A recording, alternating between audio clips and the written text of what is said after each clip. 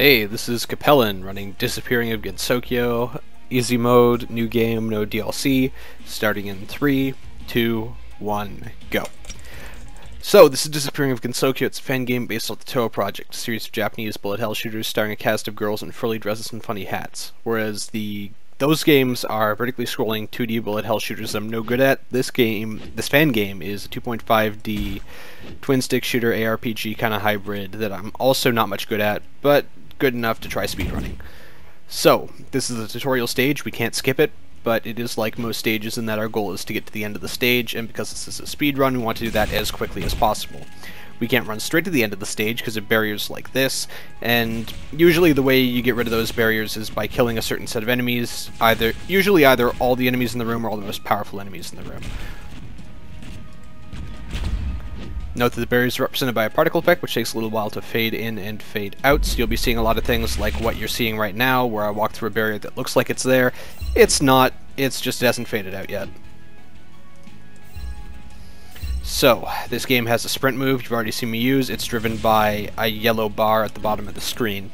This game has a 2-character party. Both characters share the sprint meter and their shield and health, which are indicated at the bottom of the screen. That blue bar works just like Halo in that it regenerates if you don't take damage for a little while, and when it goes down you can only take about 5 hits. There's a 2-character party, like I said, but we'll only be using two characters this whole game. The first is Tenchi, who we have to start every level with. So if you like Tenchi, good news, you'll be seeing a lot of her. Her primary attack is a Fire Blast, which pierces enemies and does quite a bit of damage. Her secondary is a Sword Strike. It sucks, so I won't be using it. And her Bomb drops a rock, which stuns enemies when it first lands and explodes to deal more damage. Bombs are driven by green pickups, like the kind in the bottom right-hand corner. And they're fairly critical to a lot of the game. This fight is effectively an auto-scroller. Most of the fights in this game are like this. Unless I say differently, you can assume that most of the enemies here are basically spawning on a timer, and even if I kill them quickly, it's not going to save me any time. Now, if you like Tenchi, good news, this game has 2 Tenchis. Now we're back down to 1 again. So, I'll probably get around to explaining why there are 2 Tenchis later, but for now, what you need to understand is that what I just did is how you're going to see me fight most bosses and mini-bosses. I'm going to throw bombs at them until they go away. This game has some interesting patterns, being based off a bullet hell series, but you won't be seeing them, they're slow. So what you just saw there, after every mission you go to a hub world, but we aren't going to spend much time there. Instead, I instantly pause and restart. That does 2 things. First off, that sends me to the next level without any slow menuing, but more importantly, it's going to give us access to the other character we'll be using this run. If you know Toho, you probably need no introduction to Marisa Kirasame, the Ordinary Magician. We're not supposed to have her until after stage 5, but thanks to this glitch, we have managed to use her early. Ignore the sound of my phone going off in the background. I'll deal with that later. So, Marisa's primary attack is a laser. Her secondary turns the laser into a Hello Laser, which does more damage over a bigger area, but consumes stamina, and her bomb is Boss Killing Nightmare. I'm about to demonstrate on this poor fairy. So, the way Marisa's bomb works is when it lands, it explodes, which deals damage and knockback, though boss-type enemies like Shirano there aren't affected by knockback. Second, it leaves around an area of effect that damages anyone who stands in it. There are no iframes in this game on any characters or bosses, so bosses, which tend to have phases where they stand still, will take the full brunt of the damage. Although Marisa is usually the correct choice to deal a bunch of damage, and I lost a couple seconds there because I wasn't entirely paying attention. Marisa does have one weakness in that her laser takes a second to charge, and if you're hit by something which does knockback or stun, which is pretty much everything in this game, your laser stops working and you have to charge it again. So there will be a couple times where I will switch to Tenchi just so that I can't get stun locked. And if that all wasn't enough, Marisa also has a speed upgrade which we will be purchasing. One sec, just got to throw out a couple bombs here because they're going to help me clear out a couple enemies really quickly and make ending the stage fast.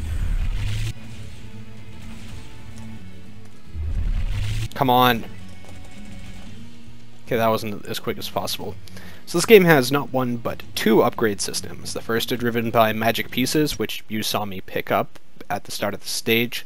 I won't be doing anything with those. They're too slow to collect, and you need too many for them to be useful. But I will be picking up a lot of blue points items, which you've already seen me pick up. To be on pace, I need 800 by the end of the 8th stage. That's usually not too big of an ask, although all drops in this game are random. Along the route, you kill enough enemies that, on balance, you should have 800 by the end of the 8th stage, and there are a couple ways to farm if you're behind. So, hit the hub world, and I instantly hit restart, same as before. So what I'm going to do now is go through the stage, say hi to Racin, you won't be seeing her again. So, here's Kogasa, we need to escort her back to the start of the level. Thing is though, Kogasa doesn't really care about whether there are enemies ahead, she only really cares about our position, so the fastest way to do this is to just run straight ahead and toss out bombs to kill enemies so they can't risk hurting our escortee. Now that they're all dead, I can go ahead and run back. So, you may have noticed that I've already said the word bomb enough times to end up on a government watch list, and that is because bombs are quite critical to the game.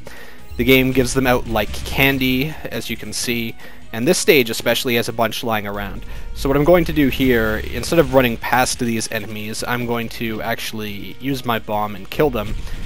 And I'm going to do that so that I can farm up some more blue points items. So, here is a magic wall. I can't break it, I need a MacGuffin. Say hi to Tenshi again. Say bye to Tenshi again. So I pick up a MacGuffin, and that locks me in another auto-scroller-esque fight. In fact, if you look in the top right-hand corner, you'll see that there is a timer, which the fact that it's counting, just counting down normally, is a good indication of how I can't speed this fight up even if I wanted to. You may also see character heads kind of bouncing around. Those are pickups that allow you to switch characters, but again, we already have the two characters which we will be using this game, and we aren't going to be switching away from them. So, that's stage 3, and now we're coming up on stage 4, where we fight our first boss, Suika. And I may butcher some Japanese pronunciations there. If I do, go Minnesori. So, let's talk a little bit about boss mechanics. They're not super relevant in this fight, but they are relevant later, so I'll say them now to give you something to chew on. Same thing, instantly hit restart to go to the next level. So the way bosses work in this game is that bosses throw out a volley of attacks, usually either bullets or melee attacks, and then, and only then, do they check whether their health is below a certain threshold. If you've done enough damage to them, they move on to another phase. However, if you do too much damage to them, that doesn't interrupt their current phase or set of attacks. For example, there, she did not go into her second phase until well after she had taken a ton of damage. And although she has a couple more phases, she just died before she could use any of the other ones. Note particularly the way that fight worked, and it took less than 30 seconds, which is about how long a boss fight should take if I do it right, is that she starts off the fight by standing still, and so we toss a whole bunch of Marisa's bombs on her, and because she's standing still, she stays in the AoE and takes all the damage. That's pretty much the key to how we'll be killing bosses quickly throughout this run.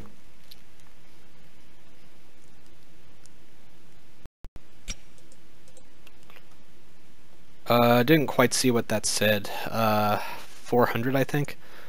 If you look really closely in the bottom right-hand corner, you can see the current number of points. Again, I had to be somewhat mindful of it, because I may have to detour and farm on a level to be sure that I have enough points, because if I don't have 800 by the 8th stage, it's run over. So, this is stage 5. It is the stage where we are supposed to pick up Marisa. Hey, Marisa. And it has the dubious honor of being a escort mission auto-scroller. This obnoxiously slow ferry maid has to get to a certain part of the map before we can advance, but she's so slow that we can go ahead, clear out all the enemies she would run into, and then take a moment to detour onto this questionably shaped rock. So this does two things. First off, the main reason why we are doing this is because this allows us to farm up some blue points items. But the second, it also serves as a good example of why we aren't going to be picking up magic pieces this run.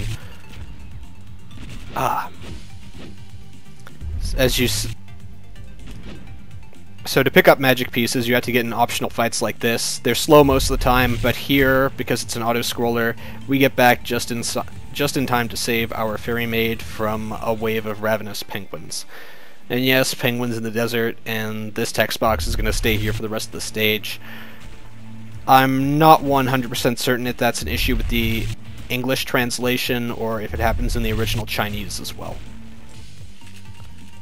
So if you're looking at the radar, you may notice that in going ahead, I have been killing enemies before they even really get on the screen, because Maris's effective range is pretty much the entire screen. This game has some serious inter-character balances, and Marisa is one of the more broken ones.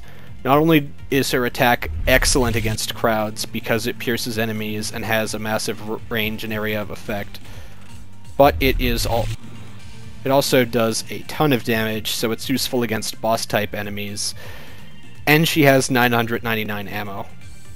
When you spawn in with 5 bombs and full ammo for both of your characters, and look at this, like, look at how low my ammo's going down. I only just burned a 10th while I was saying all of that. Anyway, we're waiting here for the fairy maid to get to the end. She just did. So now I gotta kill Alice before I can leave. Just did. And now I'm out. 2:18's a reasonable time. About 2 minutes and 10 seconds of that level is just the fairy's movement, so you can only really speed it up by getting to her quickly in the first place, and killing Alice and leaving the level quickly at the very end.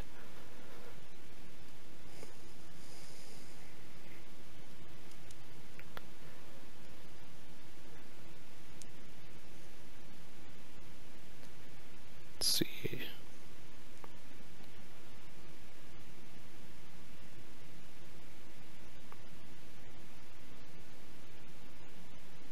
502, that's okay. I should be fine with that many, but we'll see how it goes.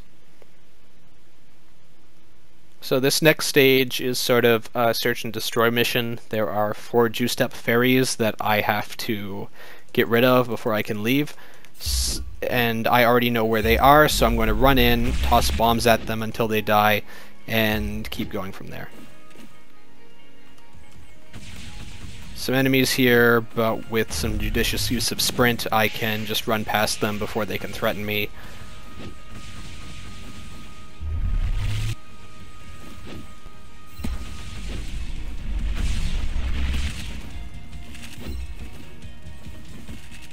That's 2 down, 2 to go. Note it says 1 out of 3, that objective doesn't count the first fairy, who's basically just there to introduce you to the fact that there is one with an obnoxious attack that can pretty much insta-kill you. Though you may note that even without the speed upgrade that I've hyped up, I'm already moving significantly faster than all of the enemies, and they can't catch me. So when I get the speed upgrade, it's only going to get sillier. Just throw out some bombs to clear the way.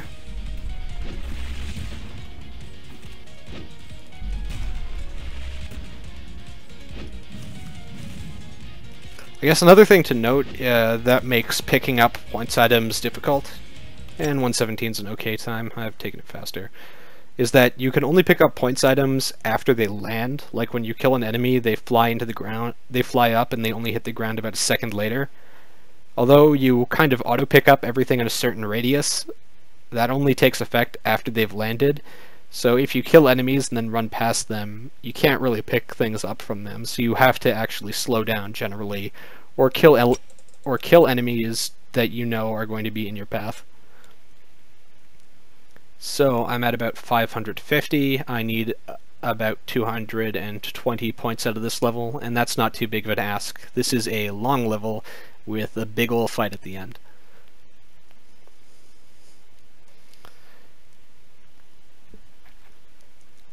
Say hello to Aku. Aku, I don't know how to pronounce names. Anyway, say goodbye to her. You're not really going to be seeing her again. She's an especially bad character, for the record, just because her bomb actually does self-damage and has an effective radius that you have to sprint to get out of. It just doesn't make much sense.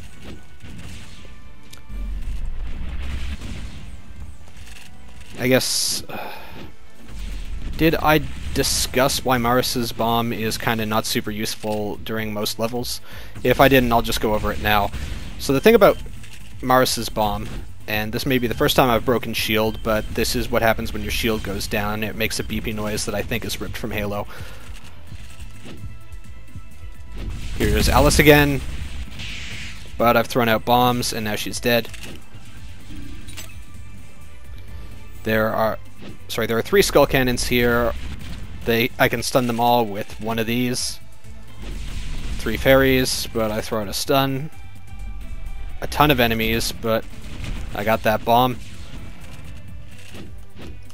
And now I just have to get to the end of the level, which is right here.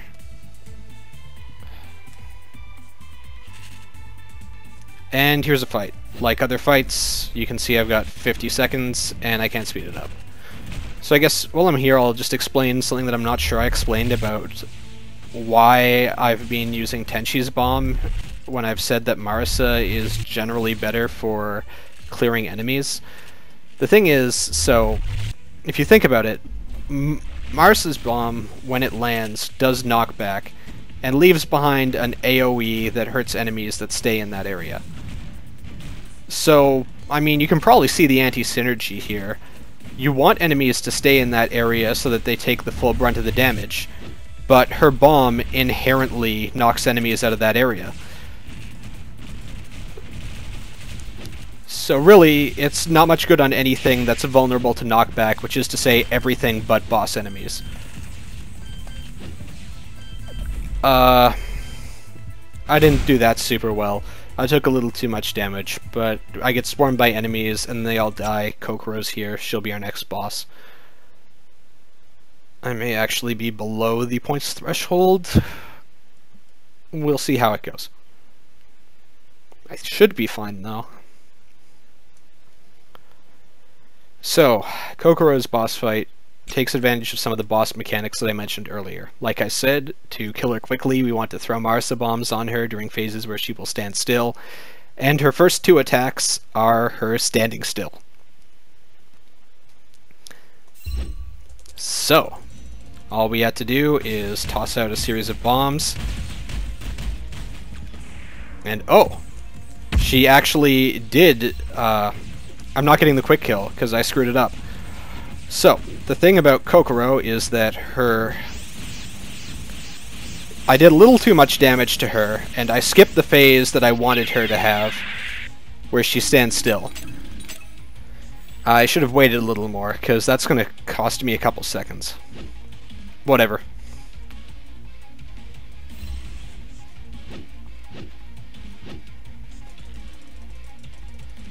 Anyway, I did too much damage. I skipped her first phase and knocked her right into her second last phase, and that phase does have an insta-kill, which is scary, but the main thing is that I lost a few seconds, because if she stands still, if I had waited a little longer, then she takes the full brunt of the damage way easier. So, this time I am not going to instantly cancel out, because what I'm going to do, I'm going to go to Iku, I'm going to buy Marisa, because I need, again, we've been stealing her this whole time, she'd approve, and then I'm going to go to Kogasa, buy the speed upgrade, and then I hit restart, which will send us to the next level as usual. So this level is one of the longest in the game because it's one of the largest in the game, so here the speed upgrade is already going to pay for itself.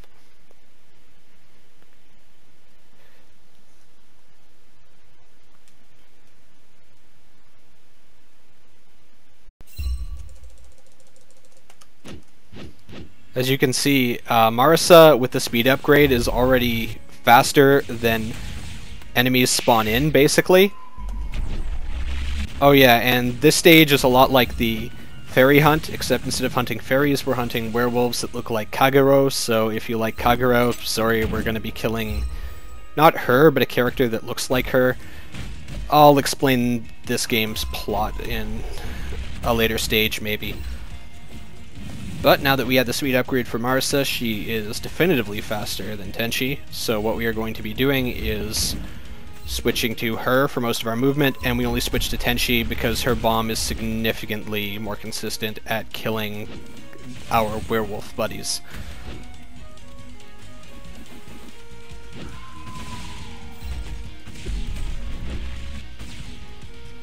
As you can see, all targets neutralized, so now I'm just going to run to here. We've got another one of those barriers that needs a MacGuffin, so I'm going to have to get in another fight. As you can see, 77 whole seconds of fighting, and again, even if I kill enemies quicker, that just means I've got more time to wait around until the next wave spawns in.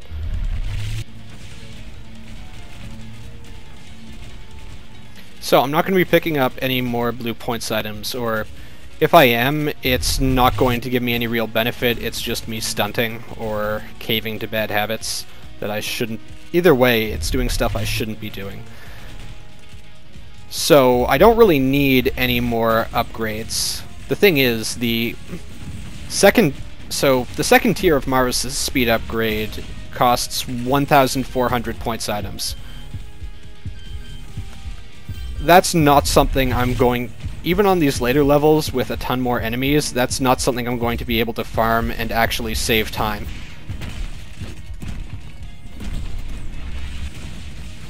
Oh. Kind of screwed up a little. This part of the fight's kind of a clusterfuck. Oh, sorry, language.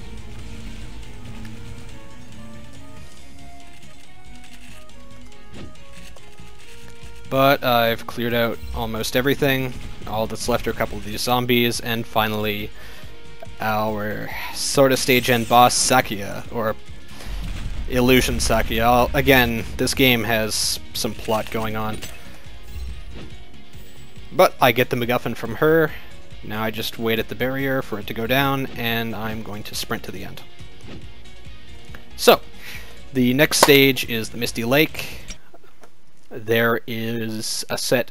So, what you're supposed to do in this level is there are 3 super overpowered enemies down the main path. So, when you play this game, you're supposed to go down the main path, get killed by those 3 overpowered enemies, and then realize what you were really supposed to do is detour off to the side, go around a whole winding set of islands.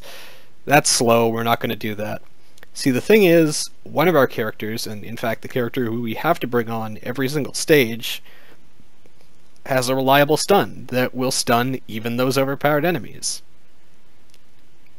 So what we're going to do is we're going to rush in, toss out a bunch of bombs to stun lock the enemies long enough to run past them.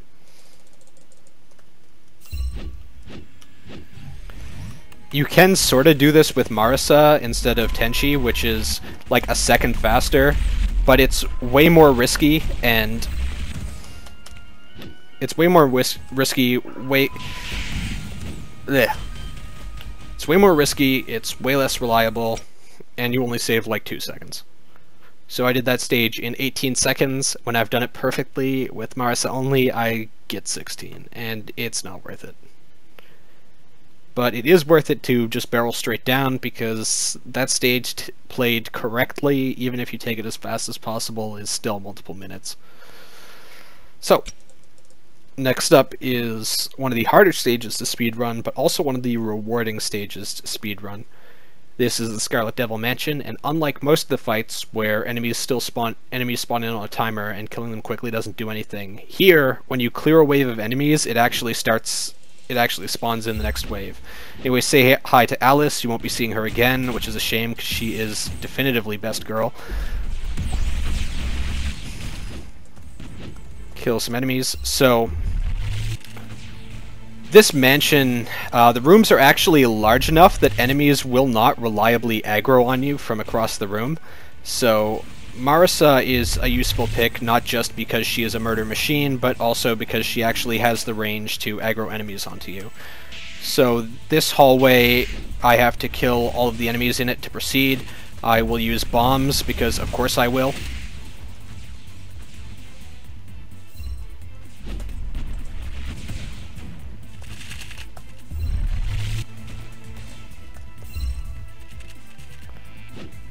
This room, all of the furniture blocks both my laser and enemy projectiles. So if you have some really optimized movement, you can dodge around, have it so that you always have line of sight on at least one enemy, so you're constantly dealing damage, and duck into cover in a rhythm such that enemies can't kill you effectively. I sort of did it, so note that I just got a checkpoint. Just got another checkpoint. This hallway, I do not actually have to kill the enemies, so I'm not going to. I'm going to run right past them. Now, something that you may notice if you're paying attention here is that this game actually has the AI in teams. Enemies on the red team will attack enemies on the blue team, and both of them will attack you, given the chance. There's only a couple stages where that matters. And for this, I kill the zombies quickly. As you may have noticed, zombies, when they die, don't die. They actually get up a couple seconds later.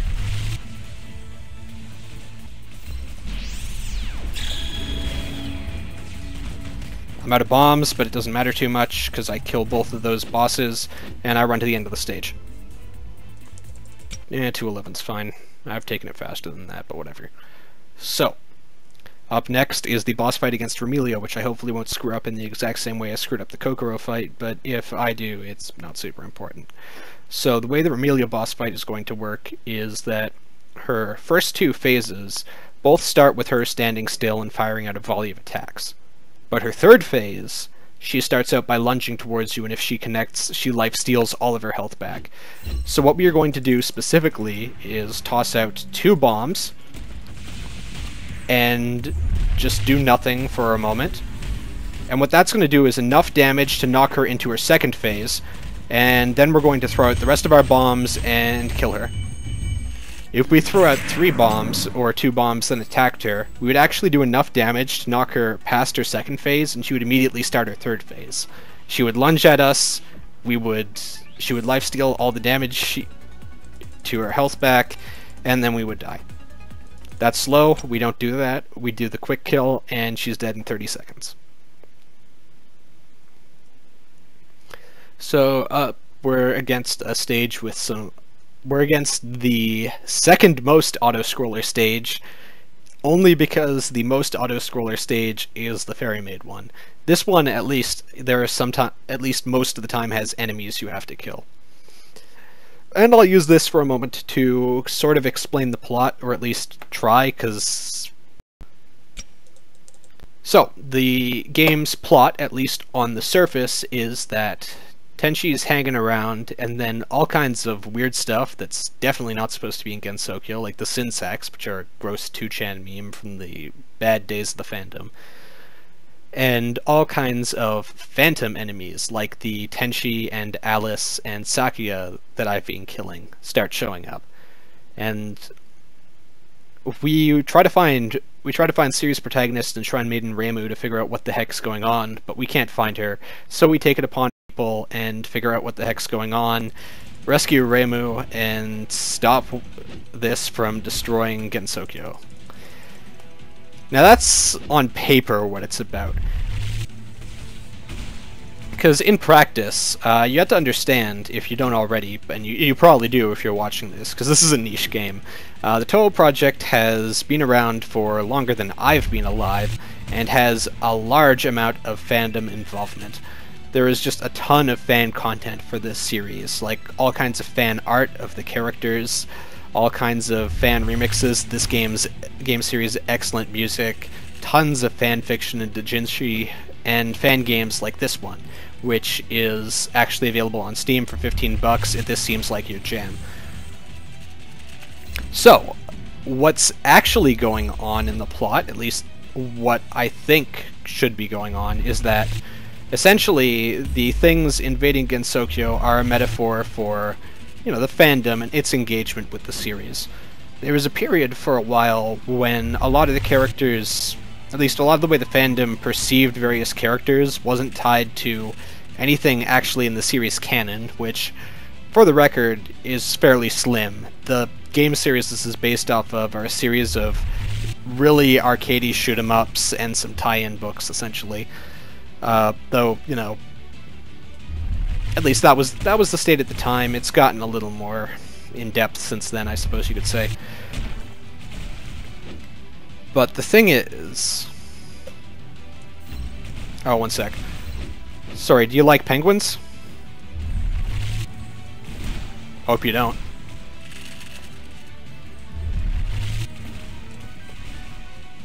At least in theory, this could be a discussion of, the fandom engagement. The series canon getting overridden by the series fanon is kind of an interesting idea, and something that you could only really do with a series like this that has such a history of fan involvement. The problem is that this game, I'm pretty sure, was written by a bunch of memers, and not people who are willing to, take that premise and play it to the interesting social commentary that it could do. So, it's kind of a mess. The story is just kind of, in practice, all over the place.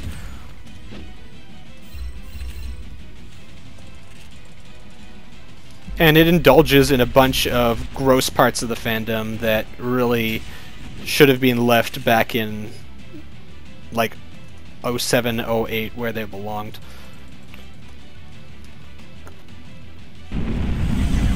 Oh yeah, sorry, RIP headphone users.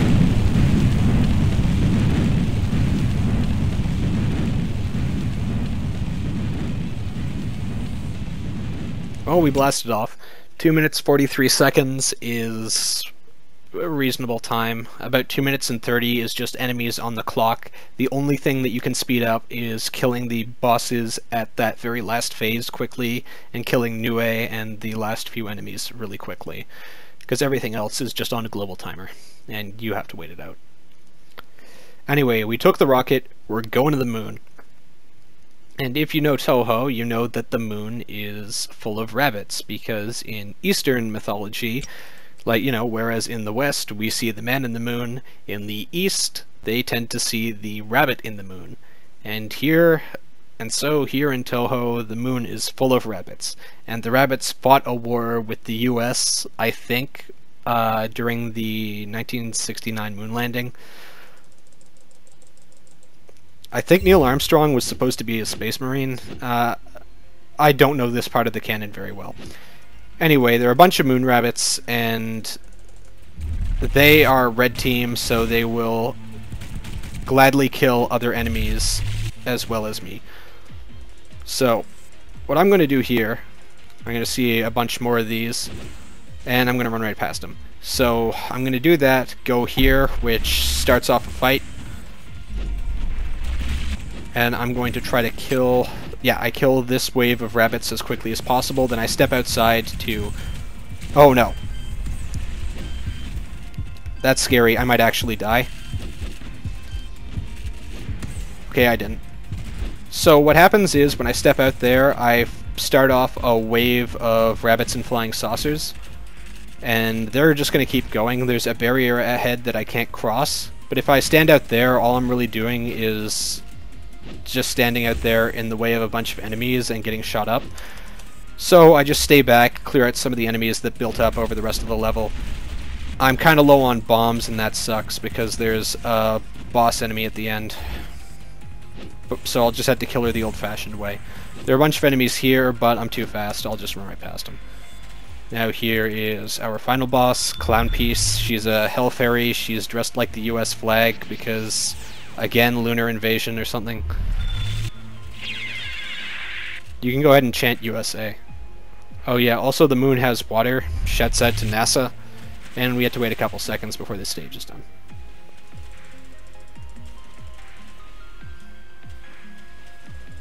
Oh yeah, and water in this game actually does splash, which is funny. sometimes, because the power-ups flash when they land in it, but they float. I don't know the physics here.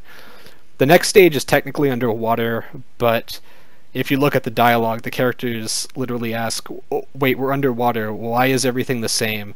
And decide that they shouldn't worry about it too much. So I'm not going to worry about it too much. The way this stage works is that there is another barrier at the end, which we need to break with a MacGuffin. And so we are going to go ahead and run past these enemies at the start. And there's a lot of Minecraft TNT. Run right past these, because we are going straight for the objective marker, and that kicks off the wave of enemies that we need to kill to get the barrier breaker. So we just picked up a full power-up, that yellow square, and that gave us full ammo, which, as I've mentioned, isn't super important, but more importantly, it gave us full bombs. Now this is one of the few places where Maris's bombs are useful against normal, like, mobs of enemies, because this level has a really good choke point that enemies will, you know, effectively have to run into. So I've just cleared them out. You have to wait to pick up the MacGuffin until it says pick up Ironstone, or the game soft locks, because it wants you to pick up an object you've already picked up. You can't pick it up again, so you soft lock. But we're done. Up ahead is Junko. She will be our next boss. Now I screwed it up in practice before, but hopefully I've got it down this time. If you play this right, you should kill Junko in like 30 to 35 seconds. If you screw it up, you get locked in a survival phase, and it's going to take you more like 55 seconds. So, you know, fingers crossed I do this right, but, you know, that can be a tall order sometimes.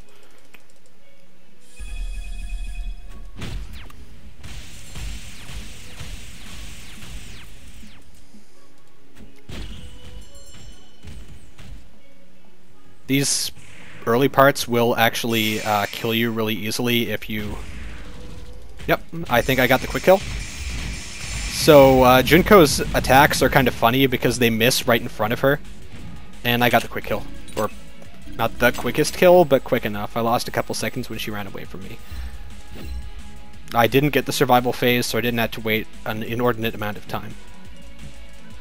Also, this game has a camera where you can kind of like zoom in, but it's completely useless, so it's only useful for stunting afterwards. Like, you can't actually aim with it on. It's no good. Anyway, that was the last normal stage, so now we're on to the final stage. And the final stage is a complete disaster. It's like even more of a complete derailment in quality and sanity than Zen in Half-Life 2. We're now in the space dimension or something. There's a lot of ugly looking platforms, a lot of really finicky teleporters we have to deal with. It's just no good. If I get held up or screw up teleporting here, I will die, and that's going to cost me a lot of time. But I've spent some time routing this out, so that hopefully shouldn't happen. Like, there is a specific pattern of dashes that I do so that I have enough stamina to make it through all the portals without dying.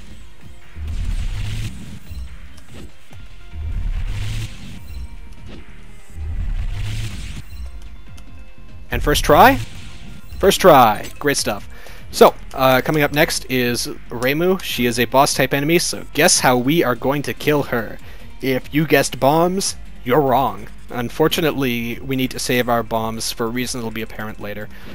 So, Reimu, we're going to have to kill the old-fashioned way. So, on harder difficulties, you can't tank Reimu Zafuda, but on easy, we can and do, because Reimu Zafuda do not do stun damage, so we can tank them and just keep lasering her. You know, we can only tank so many, but for the ones we can tank, it's just very useful.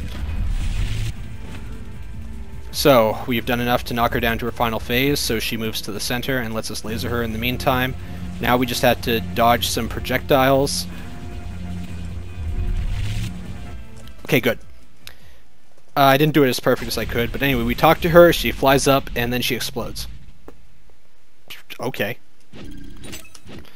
So, she explodes into Reimu the Black and Reimu the White. I don't think this is canon. Our choice determines our final boss fight and our ending. We will fight Reimu the White because she has a phase that is very easy to cheese with bombs. Surprise, surprise. So, this first wave of attacks are pretty much all targeted to your position, but, you know, mind you, your current position, so it's really easy to side strafe out. I'm going to move her against the wall, and what that does is her next attack detonates entirely on the arena wall. And now here's a phase where she stands still, throw out all my bombs.